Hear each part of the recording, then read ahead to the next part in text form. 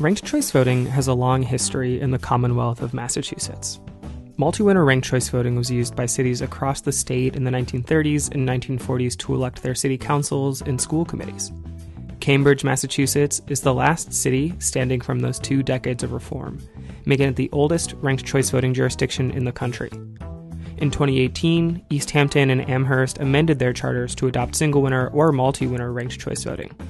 They'll implement those reforms in the next few years. And this fall, voters in Massachusetts will get to vote on Question 2, the Ranked Choice Voting Initiative. If ranked choice voting gets the most votes on November 3rd, Massachusetts will become the second state in the last 5 years, after Maine, to adopt ranked choice voting for both state and federal elections. This campaign for ranked choice voting began years ago and may take a huge leap forward this fall, but its appearance on the ballot was never a sure thing. When COVID-19 descended on the United States in early 2020, the ranked choice voting campaign, like campaigns across the state and across the country, suspended its work. The viability of the ballot measure hung in the balance. How could organizers gather the signatures they needed to get Question 2 on the ballot when the whole state was in lockdown? And how would they campaign in support of ranked choice voting even if they got on the ballot? And even without a pandemic to consider, America is in the midst of a reckoning over racial justice years in the making, and many Americans find themselves politically divided from their friends, family, and neighbors. What place does ranked choice voting hold in the most tumultuous time in American life in decades? The next 3 episodes are a series chronicling the ranked choice voting campaign in Massachusetts and are a big departure from the standard RCV Clips episode. I interviewed many of the organizers in the Yes on 2 campaign to understand why they focused on ranked choice voting, how the ballot measure came to be, and how they've adapted to the new, enormous challenges to campaigns posed by a global pandemic that is not going away anytime soon. What follows is an attempt to capture some of the lessons they've learned and the thrust of the campaign itself, letting the organizers themselves tell the story in their words as often as possible. Welcome to the October 2020 episode of RCV Clips. My name is Chris Hughes, and I'm a member of the Ranked Choice Voting Resource Center team. Let's start, as I probably say too often on this podcast, at the beginning. There's all these different dynamics when you have more than 2 candidates running for any given office. The emergent problems that arise, like this concept of the spoiler, the concept of having to vote for a lesser evil, or the concept of vote splitting. That's Liz Popolo, Arts and Media Director for the Yes on 2 campaign. These were terms that I hadn't really dug much into, but was curious to understand because, in my view, I was seeing a lot of ripple effects from this systemic structure of how we do our elections. And some of those ripple effects were including things like high partisanship, negative campaigning and mudslinging, even things like straw candidates, where a candidate is put up to run against a mainstream candidate intentionally as a spoiler, oftentimes by the opposition party. So these were some symptoms that I was seeing. And as I tried to dig into why these symptoms came about, the underlying problem I discovered was just the structure of how we run our elections. The idea of first past the post, winner take all election systems is something that in the U.S. we don't have a lot of other context for. But when you start to learn about elections in other countries and learn that there's many, many different ways to do democracy, you learn that, they've actually solved these problems in other places. So maybe we could start to solve them here. What Liz said is what I heard in all my interviews for this episode. Ranked choice voting organizers in Massachusetts wanted to create a more constructive politics, one that was about building coalitions and giving every voice more weight, as opposed to a destructive politics devoted to tearing the other side down. They wanted to avoid spoiler candidates who split the vote of major parties. They wanted to create more civil politics. They knew there were solutions that worked. To them, the best way to get there was by adopting ranked choice voting. And if anyone listening doesn't know what ranked choice voting is, I'll explain it quickly. In ranked choice voting, voters rank candidates in order of preference. First choice, second choice, third choice, and so on. Everyone's first choices get counted first, and if somebody has a majority, then that candidate wins. If no one has a majority, the candidate with the fewest first choices is eliminated, and those voters' ballots go to their next ranked candidates. This process continues until someone emerges with a majority of votes in a round. In recent years, Massachusetts has seen two high-profile races that make a clear case for ranked choice voting too: the 2018 Democratic primary in Massachusetts' 3rd Congressional District and the 2020 Democratic primary in Massachusetts' 4th Congressional District. In a deep blue state like Massachusetts, the Democratic primary for a congressional seat is the whole ballgame. Whoever wins the primary is practically guaranteed to go on to win the general election. But both of those contests were held to fill an empty seat. The representative in each had either stepped down to retire, as was the case in the 3rd District, or to run for Senate, as was the case in the 4th District. This meant every possible candidate threw their hat in the ring. 10 candidates ran in the 2018 primary, and the winner emerged with just 21% of the vote. 9 candidates ran in the 2020 primary, and the winner emerged with just 22% of the vote. 2 progressive candidates even dropped out of the 2020 primary and tried to throw their weight behind one of their former competitors. These races, for the organizers, epitomized just why ranked choice voting is necessary in Massachusetts. Primaries are low turnout affairs to begin with, and when seats are won with far less than a majority, that means a paltry share of the electorate actually got to choose the whole district's next congressional representative. And we won't even delve into the knottier issues of Massachusetts politics, a place which is played as true blue because their congressional delegation is all Democrats, but it's also a place where Republicans regularly trade off the governorship with Democrats, and Republican presidential candidates get 40% of the vote statewide. It's not nearly enough to win the state, but it's a pretty sizable minority nonetheless. Plus, like everywhere in the United States, there's complex racial politics and complex local politics at play. But I digress. There are 2 powerful wings in national and state Democratic parties right now: the moderates, who have controlled the party for decades, and the progressives, who are rapidly rising in power and influence in both deep blue districts like Alexandria Ocasio-Cortez's New York 14 and purple districts like Katie Porter's California 45, which was represented by Republicans from its creation in 1983 until Katie Porter won it in 2018. Both wings of the party had multiple candidates running in the 3rd District and 4th District primaries. How are candidates supposed to win and distinguish themselves from their competitors when they're running on the same ideas? Standard practice these days is to go negative and tear your competition down. The primaries were knock-down, drag-out affairs, and these sorts of competitive primaries can get ugly. Everyone picks their position, people even say things they might not mean, and these primaries tend to end with people unhappy and upset. These fights get ugly because voting for just one candidate encourages aggressive, divisive campaigning because candidates need to run up their total. But it's also to their benefit to drive down everyone else's support by making their competition seem like liars or Johnny-come-latelys or sycophants who say whatever it takes to win. And when you start to describe ranked choice voting as a solution to those exact problems, you see that light in their eyes where they go, oh yeah, now you're telling me about something that I could get behind.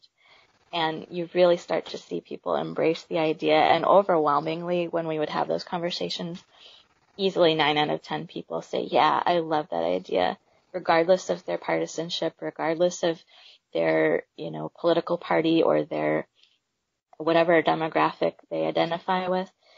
People really want to feel like their elections are something they can feel hopeful for again, because I think we've reached such a point of negativity and voting out of fear rather than voting out of hope for something that people are really ready for this idea. It's an idea whose time has finally arrived. Creating this sort of democratic legitimacy feels even more pressing now, as the United States barrels through and towards what appears to me the most destabilizing election in our history. While most of the messages aren't new, unfounded accusations of fraud, mistakes made by underfunded and overworked elections offices, some are dangerously autocratic.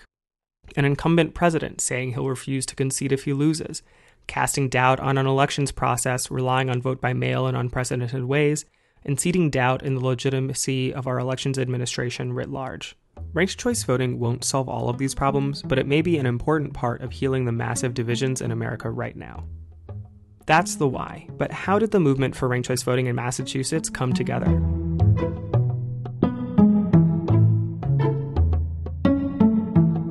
My name's Greg Dennis. I am the policy director for the Yes on 2 campaign. Once upon a time, there was a presidential election in the year 2000, you may have heard of it, where there were lots of claims that there were lots of voters who wanted to vote for, third party or independent candidates in that race and felt like they couldn't. That was the first presidential election I was old enough to vote in, and I was in college at the time. And I was really struck by that conundrum of, lots of college students wanting to vote for Ralph Nader in that election. There were also some independent right-leaning voters that wanted to vote for Pat Buchanan.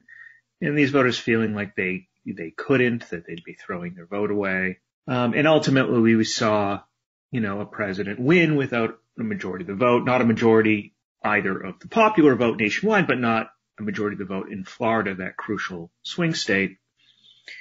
And at the same time, I'm in college and I'm using ranked choice voting to elect student government offices and thinking, well, here's the solution to the problem. It's right here in front of us. Why aren't we using it? And so I became an advocate of the reform from that time and met up with, the other sort of key founders of the organization in Massachusetts.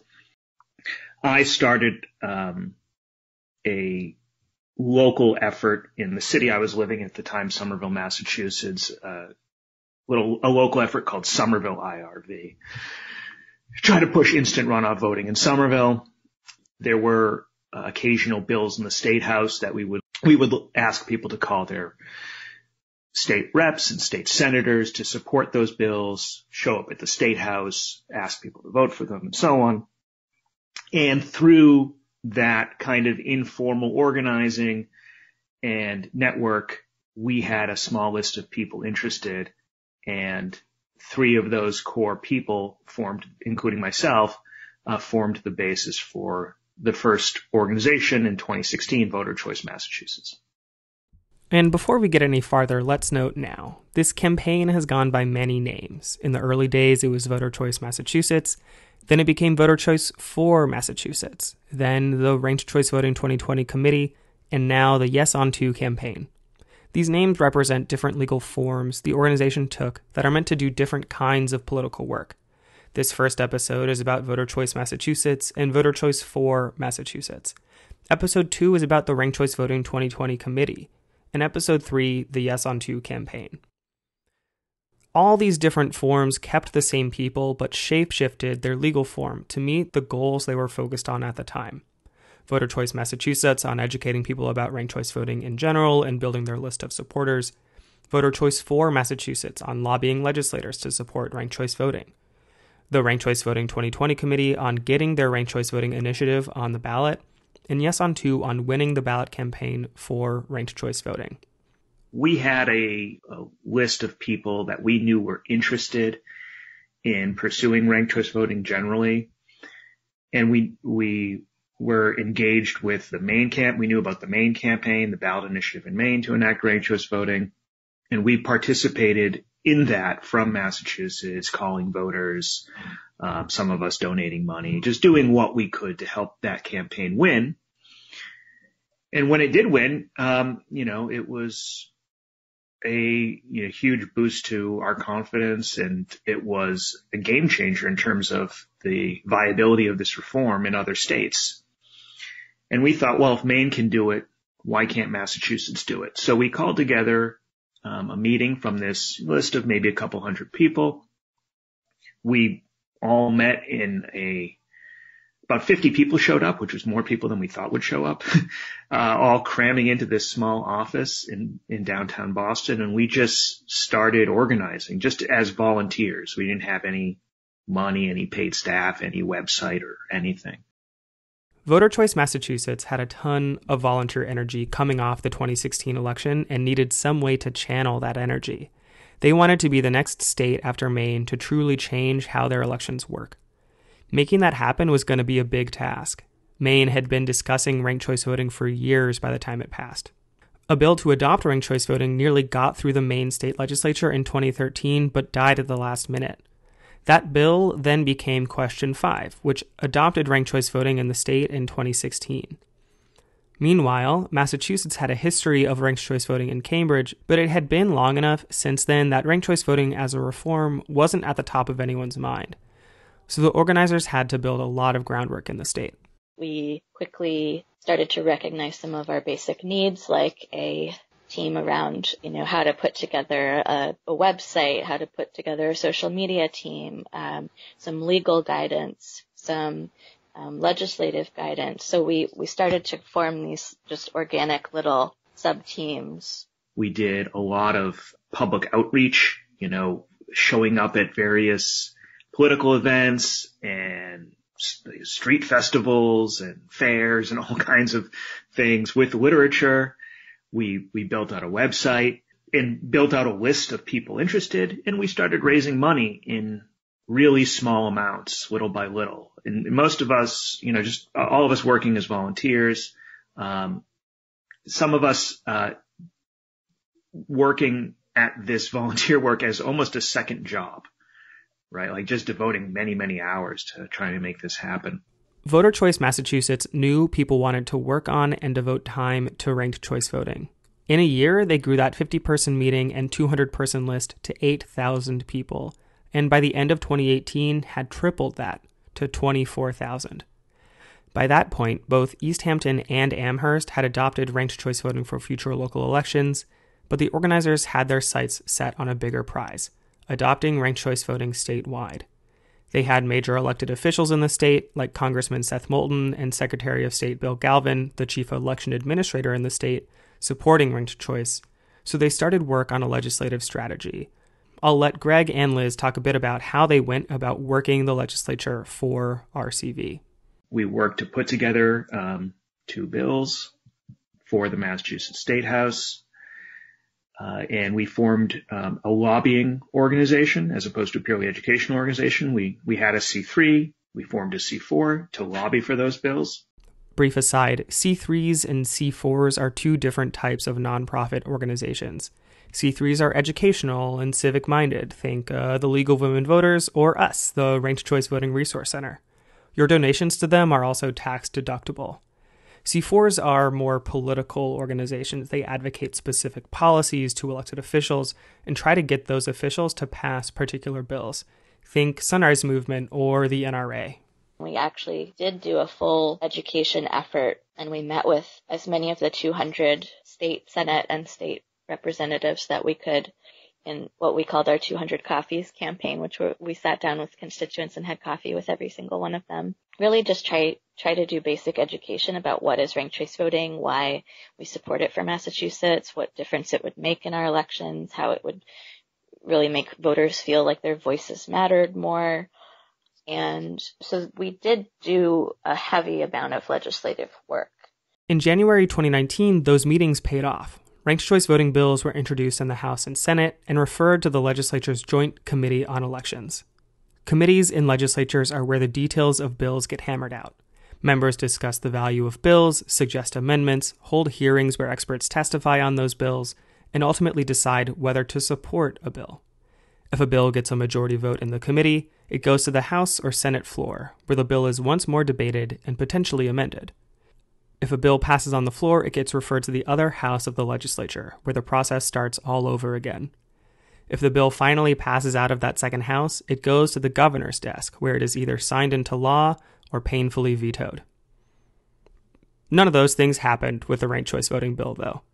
As with the vast majority of bills introduced in state legislatures, in Congress, even in city councils, the ranked choice voting bills were sent to committee where the bills languished. Legislators debated the bills. Advocates even worked with legislators to hammer out the fine details of how the bills operate. A hearing was scheduled, but not enough legislators signed on for the bill to clearly have life. Yeah, we formed the lobbying organization to lobby for the bills, continued to build our list, continued to raise money, eventually raised enough money to hire some staff. That was a big change for us. It is tough to enact ranked choice voting legislation at the state level. And there's legislators are reluctant to enact it, for, you could claim cynical reasons, but also good reasons. Now, the cynical reason is they got elected under a system and they don't want to change the system that got elected to them. Why do that? Why, rock the boat in any way if it could change who wins? The kind of non-cynical reason is a state with a ballot initiative like Massachusetts. Well, maybe legislators shouldn't be tinkering with the system that elects them, because they could then tinker with it. They could then tinker with the system to their own benefit. We understood that the likelihood of passing legislation was relatively low, but we thought there was good value in trying it anyway. One, because, well, who knows? Maybe you'll be successful. Maybe you'll get lucky and you'll pass something that way, and that's a lot easier than going through a ballot initiative.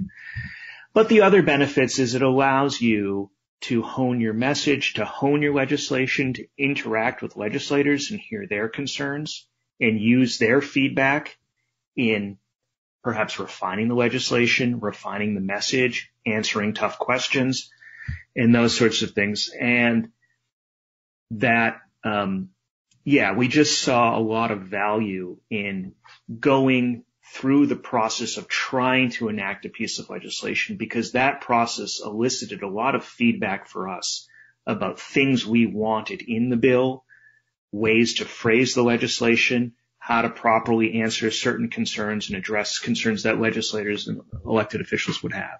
As you may be able to guess based on how this episode started, the organizers knew they had another angle available: the ballot initiative. The ballot initiative route is there for the voters to use if they want to change the voting system. So have at it.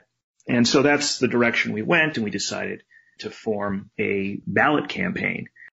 Ballot initiatives are a way for people to put a law directly on the ballot, to ask the voters themselves to act like a legislature and decide whether to adopt a given law. There are two major components to ballot measures: qualifying to appear on the ballot, which requires gathering thousands of signatures from voters, and campaigning for that ballot measure once you qualify for the ballot, which requires winning many more thousands of votes. Historically, campaigns assume both steps require a massive amount of face-to-face contact between supporters of the campaign and voters across a state. The laws regulating these sorts of campaigns also assume a lot of in-person contact. Signatures must be wet ink, as in written down in person by people using pens, for one example. And plus, people get energized when meeting people in person and hearing about a new idea, about a candidate. They're excited to be so directly involved in our democracy. That excitement turns to support. People sign on to ballot measures, they turn up to vote for those measures, they might even turn into volunteers themselves. What happens then when a once-in-a-lifetime pandemic settles upon the country and nearly all face-to-face interaction stops? How can you gather voter signatures at state fairs or at busy intersections when any event larger than 10 people is going to get canceled, and people are even less likely to stop and talk to a random stranger holding a clipboard? How do you go door to door asking people to support your ballot measure when that could become a dangerous vector for disease that frequently presents no symptoms in one person and is a death sentence in another?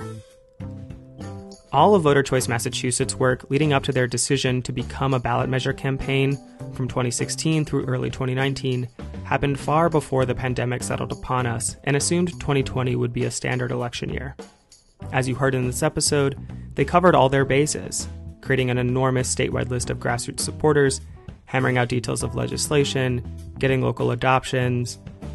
They even got endorsements and support from the vast majority of elected officials in the state. They even had 9 of the 10 candidates in that 4th congressional district primary endorse ranked choice voting, which may come as no surprise to you. To get on the 2020 ballot, Massachusetts required collecting 80,239 signatures between September and November 2019. Then a second, smaller round of signature gathering of 13,374 signatures in spring 2020. Collecting all those signatures would be the first true test of the strength of their network. With more than 20,000 people signed up for Voter Choice Massachusetts, could they gather those tens of thousands of signatures and get on the ballot? 16 ballot measures applied to appear on the 2020 ballot. 2 made it on. Question 2, the Ranked Choice Voting Initiative, was one of them. Our next episode follows the organizers of the initiative in Massachusetts as they ramp up their campaign in fall of 2019 and grapple with the challenges of the pandemic in winter and spring of 2020. Tune in to RCV Clips in November to learn how the organizers beat the odds in more ways than one to get on that 2020 ballot.